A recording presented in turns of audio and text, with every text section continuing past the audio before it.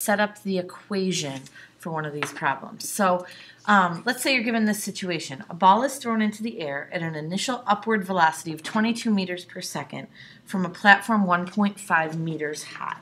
And I want to fill that information into the formula. So, for example, let's see. I'm going to start with h equals -1/2.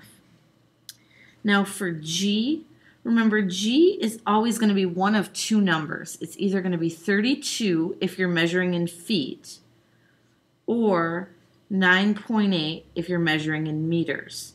So in this problem, I am measuring in meters. Both of my measurements given are in meters, so I'm going to use 9.8 for my g value.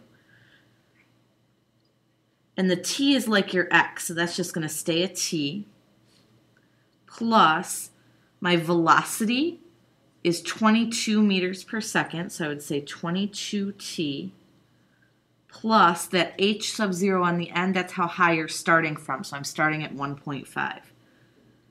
So my equation would be h equals -4.9, because -1/2 times 9.8 is -4.9, t squared plus 22t plus 1.5. And then you could take that equation and you could graph it, or you could solve it, or you could do whatever you need to do to answer the rest of the questions that would go along with it.